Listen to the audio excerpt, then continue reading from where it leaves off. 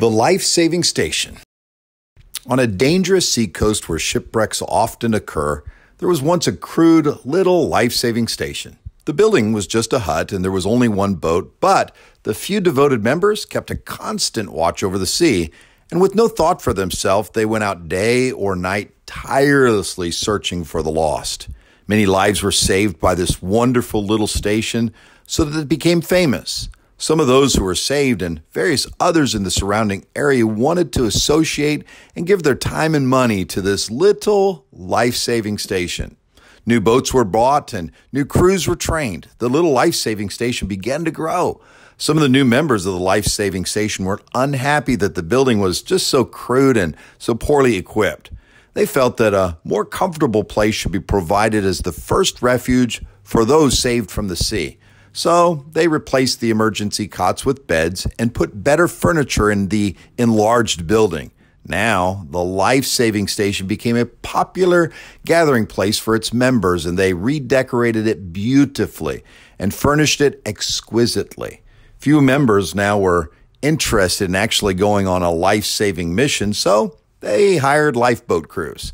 The life-saving motif still prevailed in the club decoration, and there was a liturgical life-saving boat in the meeting room. About this time, a large ship was wrecked off the coast, and the hired crews brought in boatloads of cold, wet, and half-drowned people. They were dirty and sick, and some of them even had yellow skin.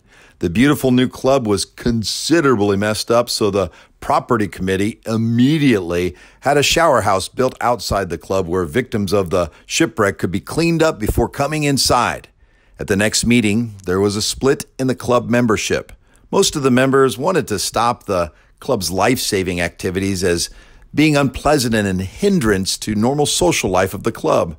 Some members insisted upon life-saving as their primary purpose and pointed out that they were still called a life-saving station. But they finally were voted down and told that if they wanted to save lives of all the various kinds of people who were shipwrecked in those waters, they could begin their own life-saving station down the coast. So they did. As the years went by, the new station experienced the exact same changes that had occurred in the old. It evolved into a club, and yet another life-saving station was founded. History continued to repeat itself, and today you'll find a number of exclusive clubs along that shore. Shipwrecks are still frequent in those waters, but most of the people just drown.